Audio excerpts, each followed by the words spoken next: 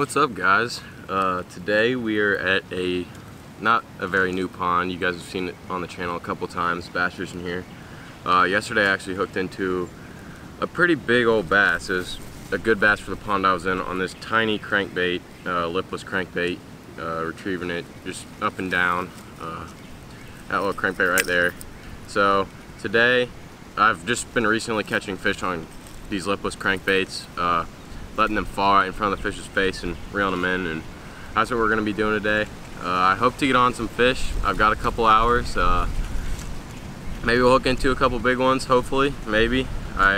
It's just getting warm here in Kentucky and I'm enjoying it. I'm getting out here a lot fishing, so you guys stay tuned. Hopefully we'll get on some fish, and yeah, it's going to be a good video, guys, so stay tuned. Got the old GoPro on. It's a pretty windy day here today, so we're in this little quiet cove part of the lake. We're gonna fish it all, but I mean, this is kind of where it is easy for me right now to film and stuff, and it's just nice to set up at because there's no wind. But yeah, I'm basically, the way I've been catching these fish on these lipless lately is it's called a yo-yo style. So you let it sink to the bottom, bring it up, let it sink again. You're just gonna keep doing that. Most of the time the fish will hit it on the drop. Yesterday I was just messing around. I kind of lost hope. I was just kind of tired of it. I kept doing it for a while, and I sat down with my lure in the pond, got back up, pulled the lure back up, and on the drop this fish just hammered it. I could feel it, and I was like, oh my god, because I haven't caught a big bass in forever. This is kind of a small lipless, that's why I brought the spinning setup out, but yeah, for some reason that's what the big bass was caught on yesterday, the smaller one. So I was just seeing if that trend occurred here in this pond today, but that's what we're using. Might switch to a bigger lipless here soon on my bait casting setup over there and be able to cover more water with it, but I'm just gonna stick with this for a little bit.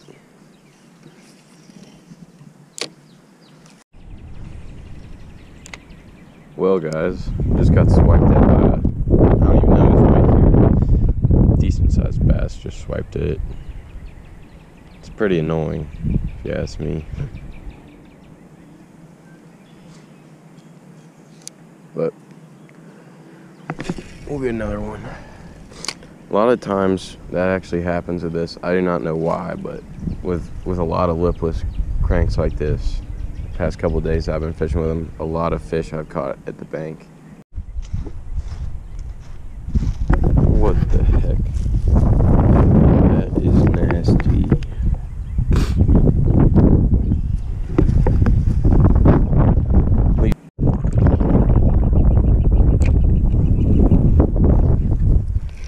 We on. We got the dink.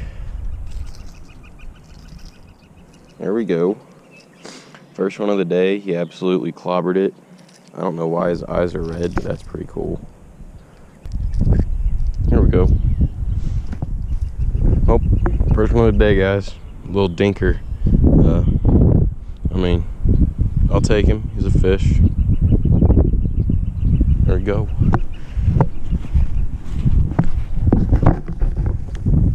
See you. God. Well, I freaking had one. Shoot. This is hard filming this because I don't have a lot of SD card left. So I try to turn it on as soon as I feel the bite, and then I stop reeling. And it just, either the fish gets off or it's on, but I definitely would have had that fish if I wasn't trying to film here.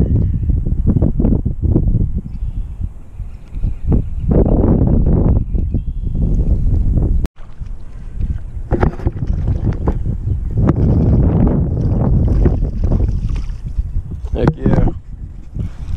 These little guys are freaking everywhere, but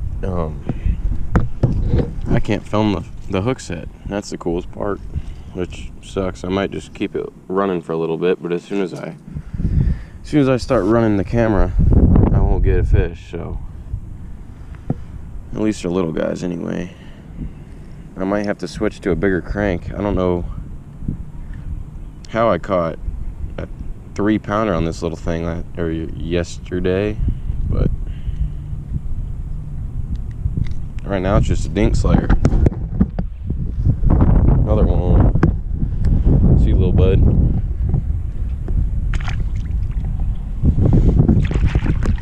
Number 2.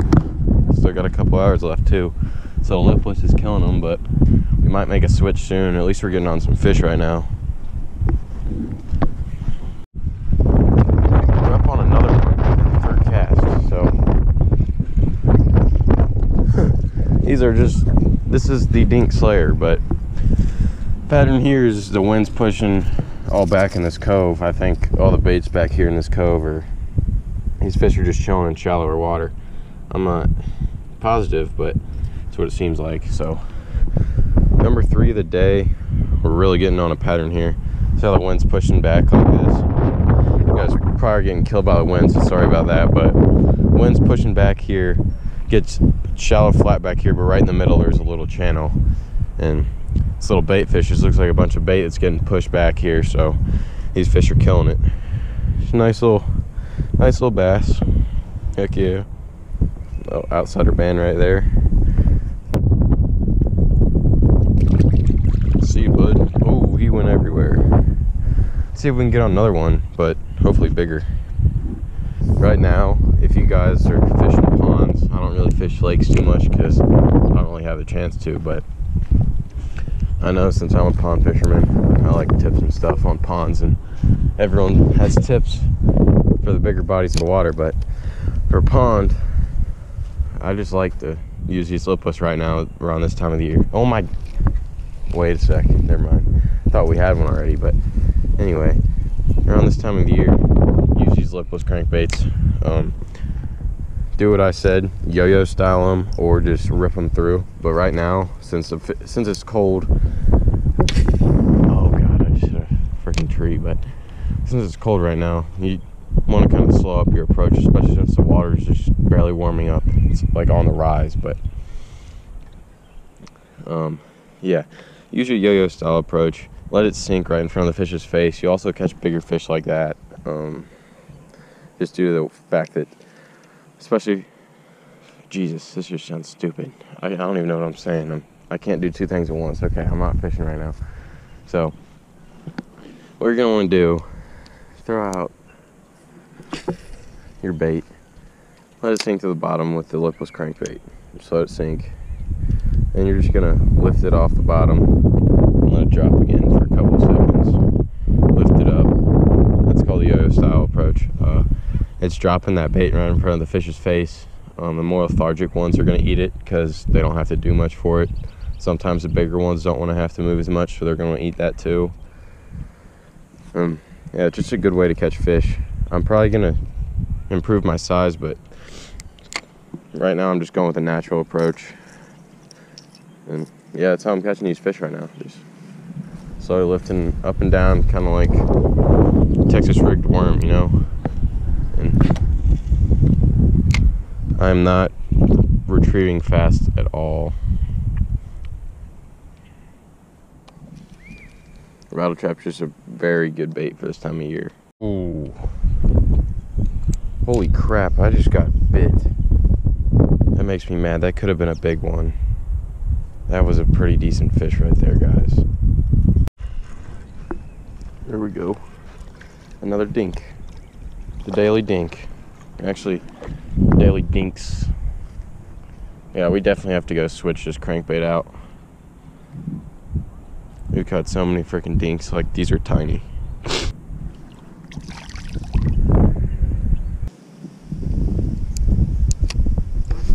Alright. Let's see what we can do. Alright guys, so the only box I brought today was my hard bait box. That's all the fish have been biting on anyway, so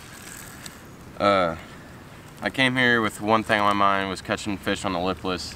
We've already done that. We've caught about 4 fish on the lipless. That's the most I've caught this year, most like amount of fish I've caught this year, which they're all dinks, but I really want to try to catch a fish on this jerk bait here now. I've never really do too well on jerk baits, but it's the only other hard bait in my box. It's like earth color. I really like that for the ponds that I fish around here because they're so heavily pressured. It really mimics exactly the bait fish around here. And yeah, so I think I'm gonna put this jerk bait on my bait caster setup right there. If I don't do too well on it, I'll just switch back to the lipless, but I'm not catching too many big fish on that anyway, so we'll see what we can do with this. It's a pretty cool, good looking bait. This little jerk bait right here, probably 3 to 4 feet. Here, I'll show you like this. Yeah, so let's see what we can do with this.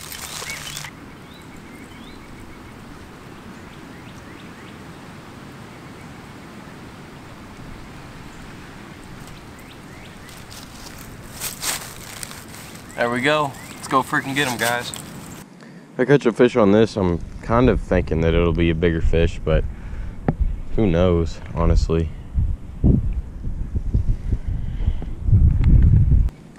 You guys want to leave in the comments a bait you think would work right now? I'd love to hear them. I really can't wait till this summer. I'm going to be cranking vids out for you guys. I'm trying to get one out this week. I know I missed Monday, so it actually is Monday right now. I'm trying to get a vid out for you guys by at least Wednesday, but I'll definitely be a vid out this week whenever you guys end up seeing this.